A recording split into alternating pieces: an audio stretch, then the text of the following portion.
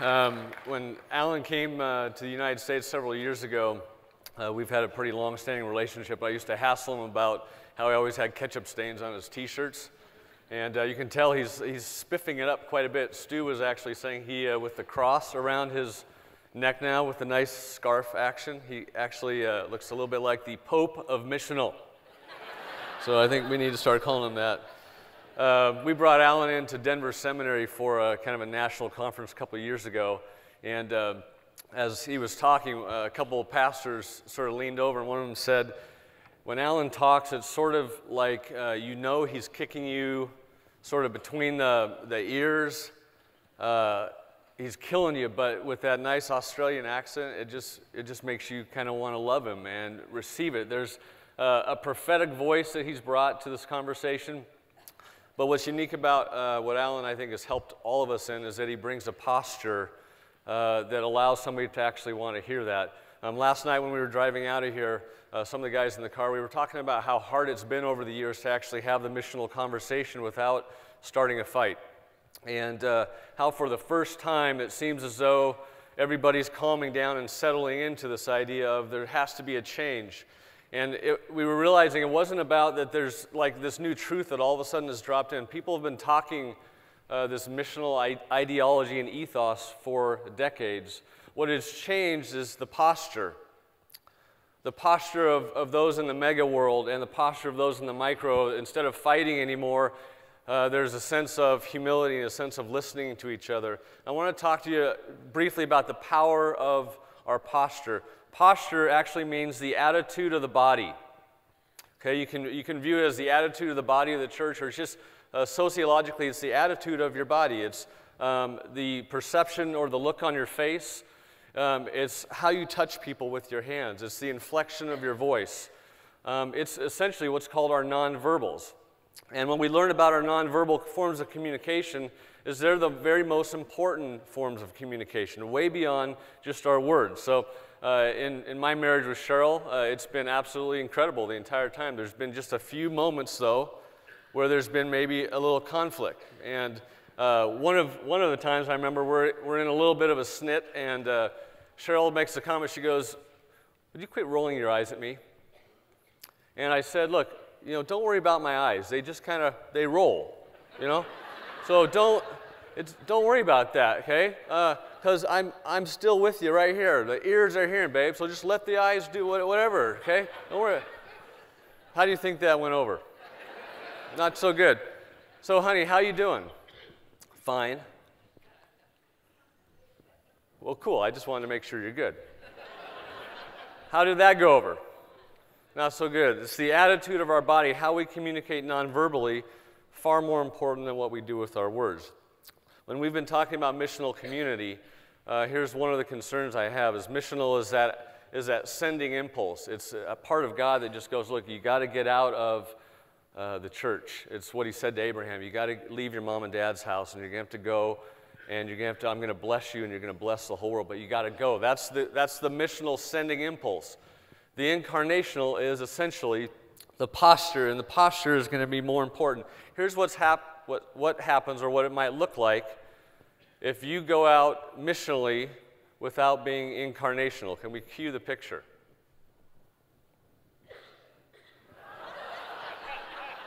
Let me ask you some questions, okay? I don't know where I got this, but man, I hung on to it. Okay, let me ask you a question. Is this guy fervent? You agree? Fervent? Is he committed? Is he bold? Is he willing to engage his culture? Does he believe in truth? He's got, probably. Okay. Actually, it looks similar to the cross Alan was wearing around his neck, doesn't it? Is this a guy, though, that if you go out with your friends, you've been a sent community, and you go out with your friends to the world, is this a guy that you want necessarily in the room when you actually are with your friends that you think are moving towards a belief or a faith or a trust in your community? Do you want this guy showing up to your small group? No, you don't. That's the question of incarnation.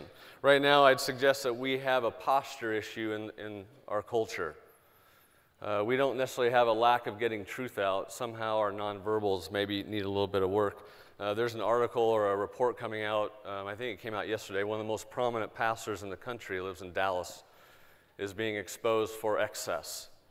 Okay, we don't know if it's true or not, but the perception will be there's another Christian leader that has lived in excess. It's a posture problem. I remember being on the couch a few weeks ago, and I was sort of waking up watching some late night TV, and there was one of our local late night hosts making fun of Pat Robertson's comments regarding God's judgment upon Haiti because of a pact made with the devil.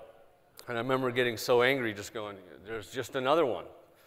And then all of a sudden I just realized how often I have done things non-verbally, even as an evangelist, that have made people just go, look, not interested. And I think all of us, if we're honest, we're all sort of a part of this collective problem that the world is disoriented because of our posture. They're not disoriented because of our words. They go, look, we would love to try to figure out the God thing, but your rhetoric doesn't line up with the reality of what we see in our lives.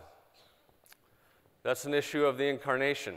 And why Jesus, interestingly, at his time, the Greco-Roman world was very interested in God. They believed God was kind of an impersonal cosmic force, a word, out the logos, out there somewhere. But when you're not quite sure exactly what this impersonal force is, you will oftentimes live as if there is no God at all. The Jewish people had not heard from God for 300 years.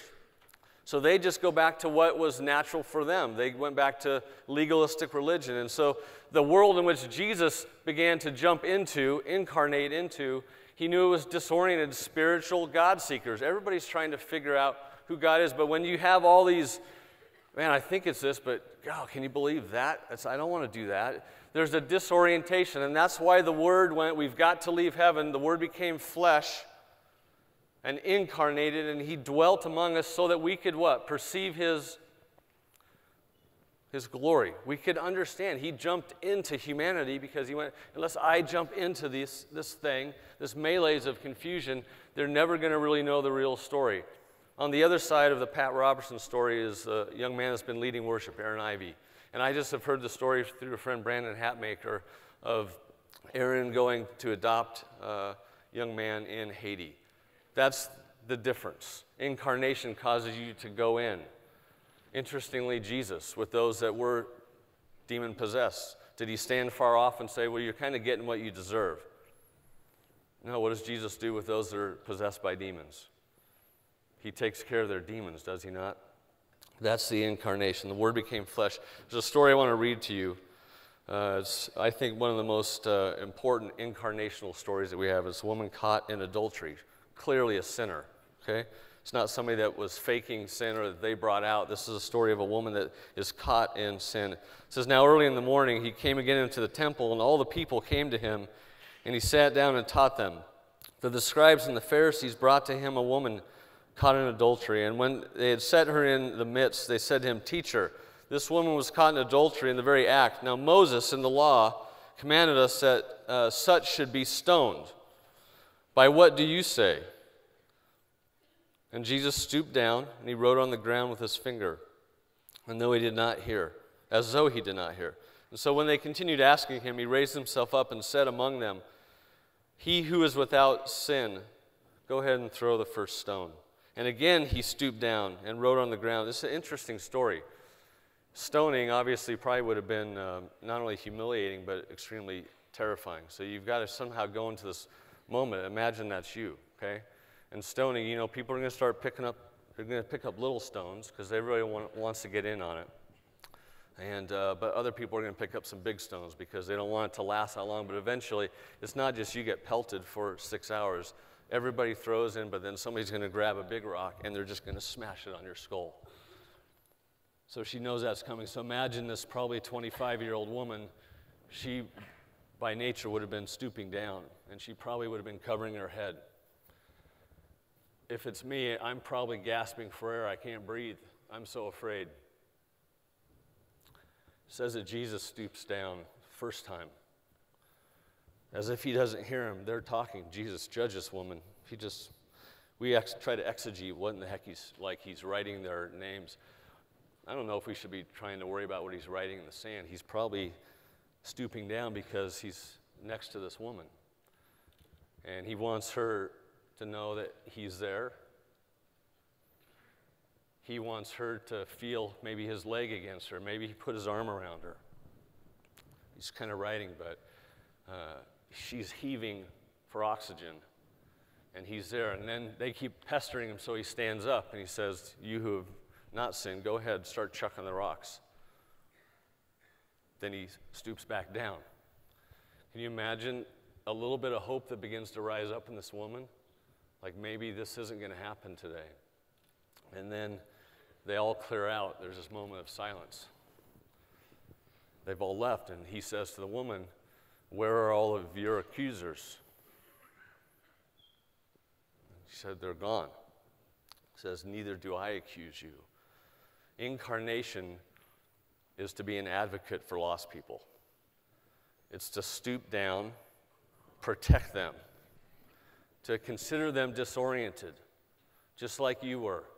Somebody asked me the other day in the session, if we really hang out deeply with people, aren't we condoning their behavior? If I really make a friend of a homosexual, aren't I condoning their behavior?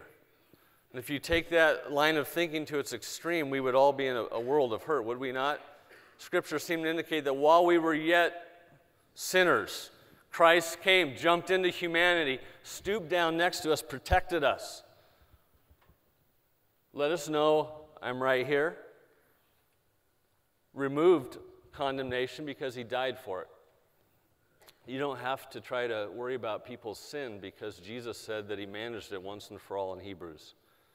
If he took care of sin, you don't have to worry about it as much. You don't have to worry about it in other people's lives. It's not the issue. What you'll notice is when that entire situation is over, he looks at the woman and he says, he drops some truth on her, right? He says, "Woman, you don't have to sin anymore." This is the power of incarnation. Truth proclamation, the reality of our sin and the need for a Savior, and you need to get your act together. That's all part of truth. But incarnation, what it does is that it wins the heart. When you advocate for lost people, when you stoop down, you've actually won their heart. And then anything you say of truth will make sense. May God explode your heart and thrust you out into the world. But may he bring his sense of love. May you have a sense of how much God has stooped down for you. May you not worry about condoning behavior, but simply winning the heart of the world. Missional and incarnational community. That's what the world needs right now.